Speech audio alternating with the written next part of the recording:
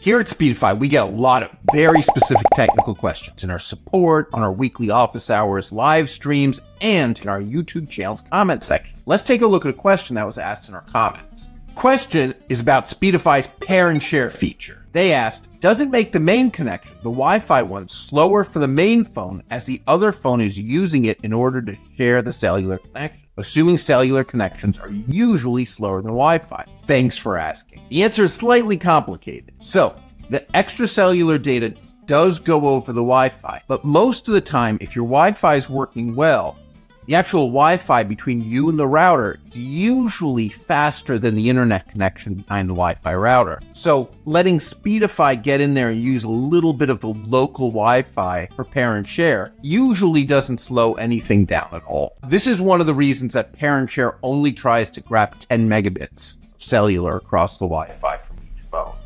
Because usually few people grabbing 10 megabits here, 10 megabits there, where the Wi-Fi can do hundreds of megabits, doesn't affect anyone. But theoretically, if you had a very fast internet connection, if you were plugged into fiber on that Wi-Fi, then yeah, using pair and share across it would in fact slow things down. But in that case, the Wi-Fi is going so fast that Speedify figures out it shouldn't do pair and share across the Wi-Fi because it's got fiber right there.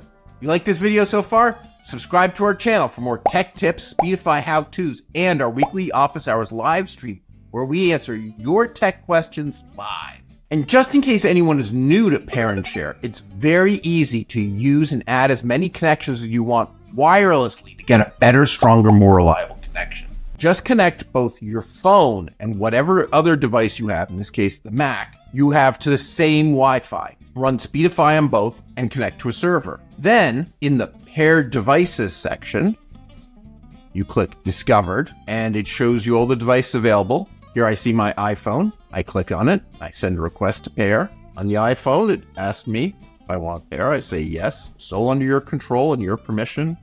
And as soon as I do, they pair together. See it there. And I've got a new internet connection, right? So now my Mac has 3 internet connections it can use to get faster, more reliable internet. That's it. I hope it helps. And now that you understand more about how pair and share works, check out our other video about the Speedify bypass feature, because we explain how we can help you make sure that every site you use works while Speedify is running.